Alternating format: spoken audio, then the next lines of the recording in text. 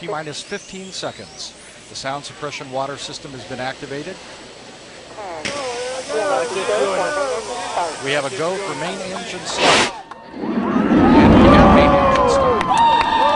2, 1. Booster ignition and liftoff of Discovery, celebrating its 25th birthday by racking up science and supplies to the space station. Houston now controlling the midnight ride of Rick Sturckow and his crew to the International Space Station. Discovery rolling onto the proper alignment for its 8.5-minute ride to orbit. 4.5 million pounds of hardware and humans taking aim on the international outpost.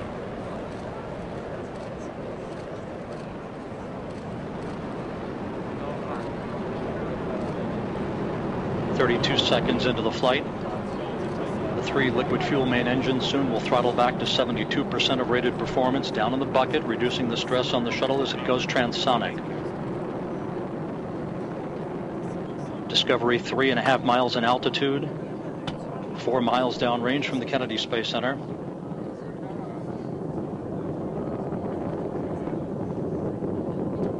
Standing by for the throttle up call now from Capcom Eric Bowe.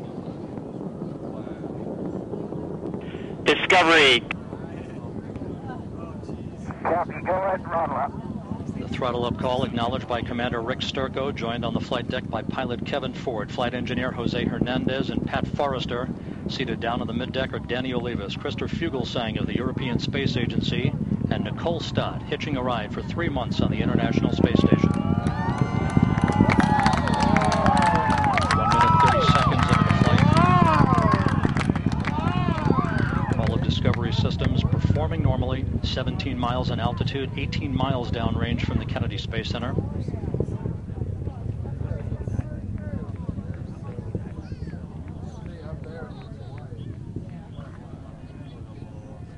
One minute 50 seconds into the flight. Standing by for solid rocket booster separation.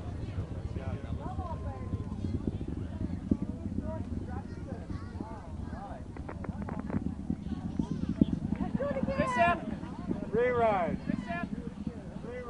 Booster officer confirms staging a good solid rocket booster separation. Guidance now converging. The onboard computer steering the shuttle for its precise path to the International Space Station.